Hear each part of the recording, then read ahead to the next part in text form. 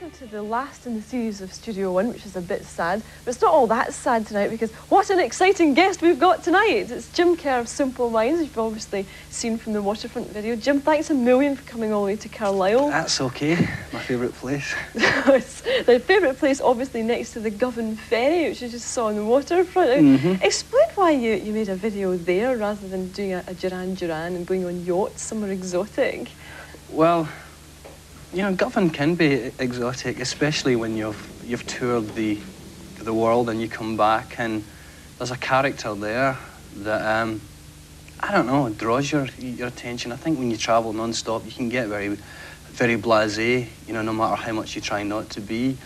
And in fact, the song was inspired by I think probably this time 2 years ago, a walk along the waterfront in Glasgow, and just looking at the buildings and the view and the boats and the fact it's become a sort of ghost town there, whereas at one time, obviously, it was a thriving industry. And so it's a very picturesque place nonetheless, and it's still very alive in some senses. And it just seemed the perfect idea to, you know, do it there as opposed to kind of fake it. Does Glasgow mean a lot to you? Because obviously you and the band mean a lot to Glasgow. So I mean, is it reciprocated? Yeah, it's paradise. No, subconsciously I think it does, but not consciously. In fact, when we were 16, Charlie Burchill and myself couldn't wait to get out of it. We went and we hitchhiked all around Europe. But I think you have to go away and then come back to like fully appreciate a place, and we certainly do when we get the chance to come back to Glasgow, which is a lot more now, because no one wants to move away. We want to stay there, and there is something very much Glaswegian about our music, although we weren't.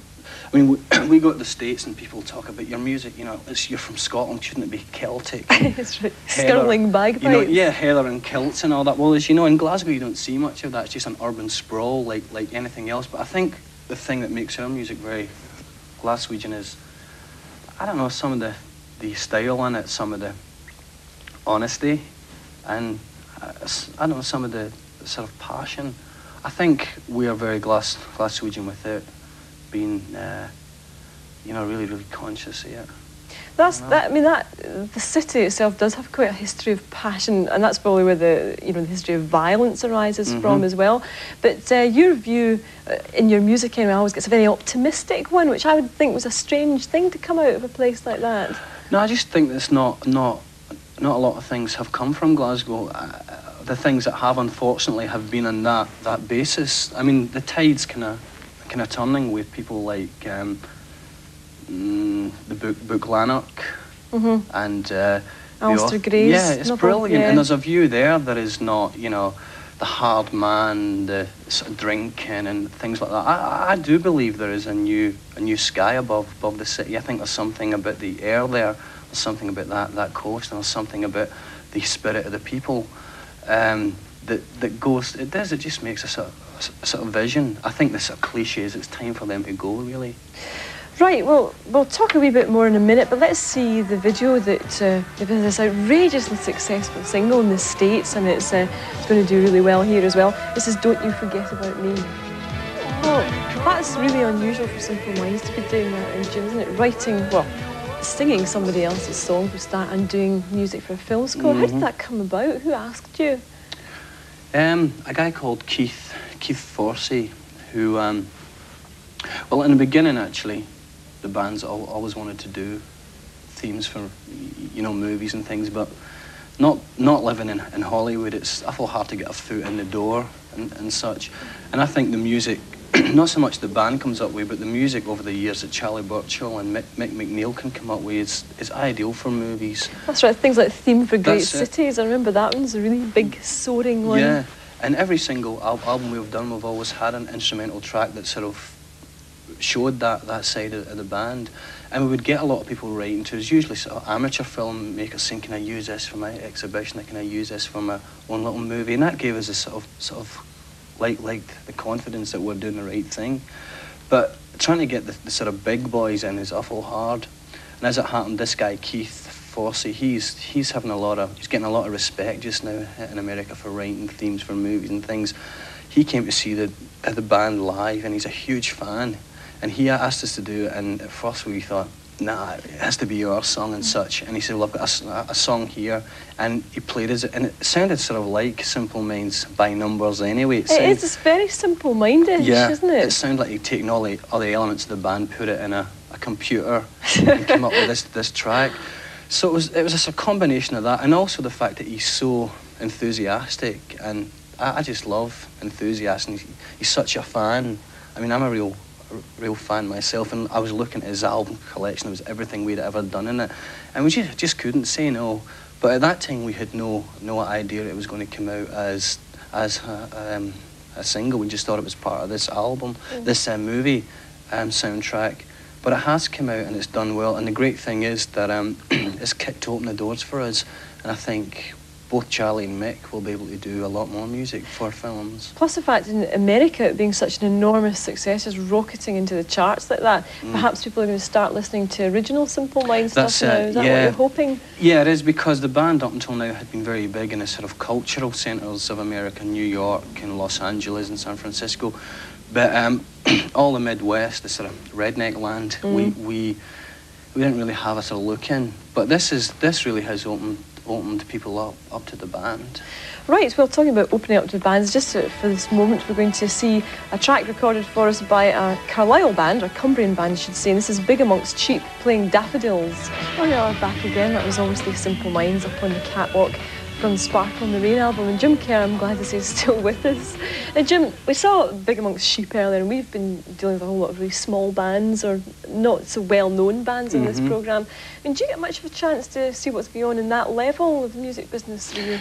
To be honest, no, Muriel. I depend on TV programmes like this and other stuff, and not anymore. We're just so busy that the last thing you just want to do is go out and cram into a little bar and see a band, no matter how good they are.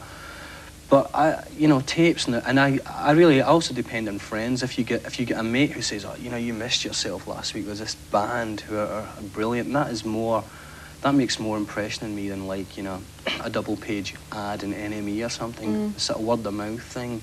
I think the only sort of new bands that I've been kind of blown away with has been Blue Nile. Oh yes, now we had them on the show earlier on in the series. Now they're an interesting band because they haven't actually played live yet. Do you find that you get your stimulus musically then just from things like a record? You don't actually have to see the band live. I mean, where do you get your musical ideas? It's not just kind of musical ideas. I get ideas from everything, from movies to books and records, and seeing a band live. I think it's a sort of mixture of the whole thing. I still do believe in great live bands. I think if you read, especially the music press of late, the idea of rock shows and stadiums and all that is out. I don't think that's true. I think you go to a huge hall and see a brilliant band with brilliant lights and the audience together. There's nothing to touch that. There's also nothing to touch a wee band in a wee club doing it. But I think live, bands that can do it live, I'll always hold high in esteem. But you get a nice record is great too. I just like people. I still think people like David Bowie, although he's not very hip anymore. He makes fantastic pop music. Peter Gabriel, I said Blue Nile. U2 obviously make great rock music. What other new bands? Red Guitars, I think, are really good. They're from Hull. Right, and obviously Mackenzie's a genius, and stuff like that. Oh, all the geniuses. We've had them on this show. I mean, this is when you can see geniuses. The Genius Parade. What excites you, stimulates you, or just really gets you going apart from music? I mean, what's the biggest thing in your life just now? Oh.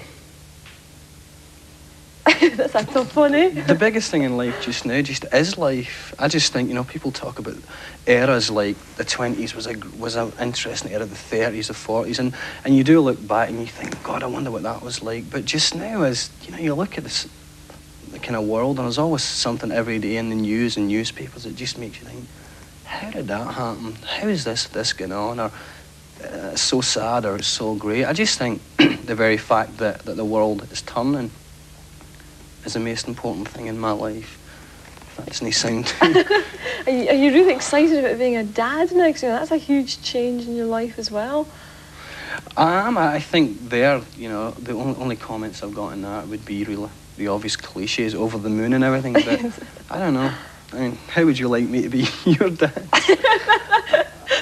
No, I think people could do one. You think it'd be all right? I think so.